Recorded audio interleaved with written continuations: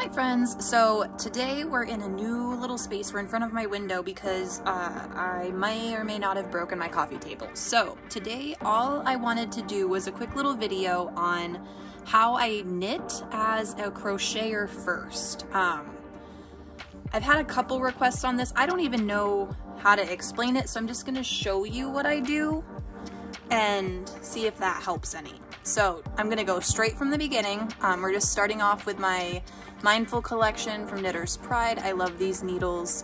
I've got some worsted weight yarn, and then I've got size 6mm needles just on this little like 14-inch cable.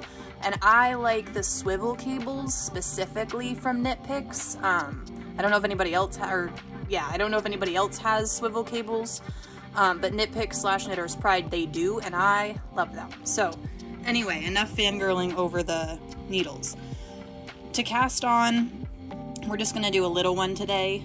This is the long tail, quote unquote, cast on. So you just make a slip knot like you do for crocheting. And I'm explaining this as if you know how to crochet. So basic things like a slip knot, I'm not gonna show you how to do on here right now. But if that is a request and you want some like first time crochet tutorials, I am down to make a whole series on those. Just let me know. So to start, we've got our slip knot, we've got our tail, and we've got our working yarn. So for this, I just put my pointer and my thumb finger in and separate those. And then I hold my yarn with my pointer and I loop under, loop around, and back through that hole. So I'm not really going to show a lot of casting on because this is the same whether or not you're a crocheter or a knitter. But I did want to show you how I do it, just for that example. So we've just got a couple stitches, so 1, 2, 3, 4, 5, 6, 7, 8, 9. We'll do one more for 10.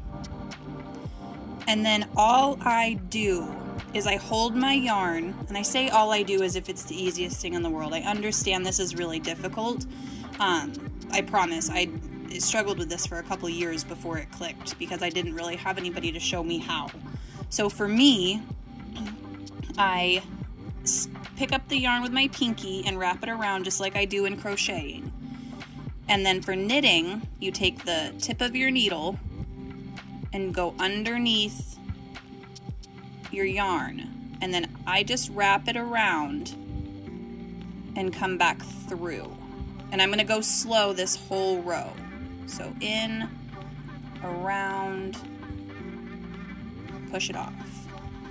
In, around, push it off.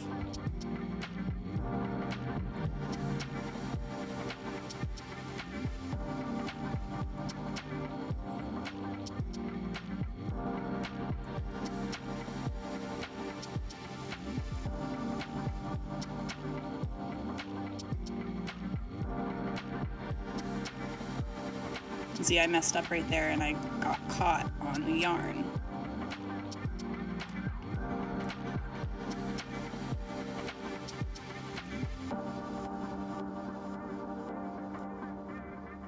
And then the last stitch is normally a little bit tighter because that's your slip knot.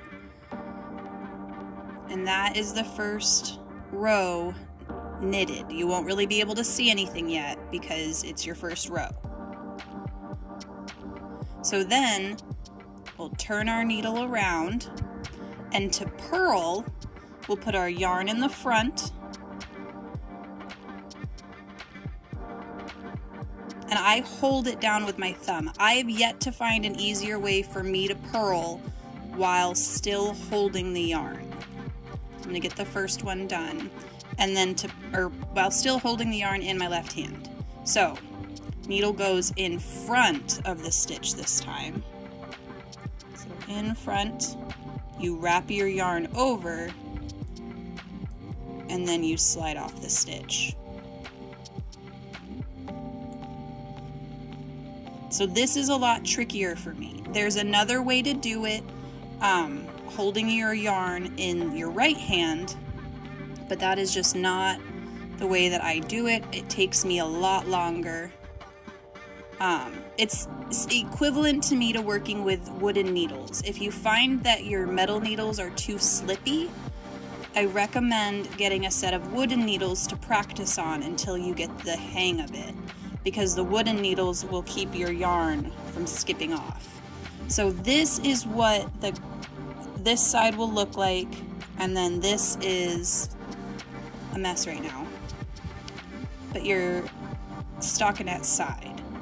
So now, to keep going, we'll get our yarn, and then we'll work another knit row.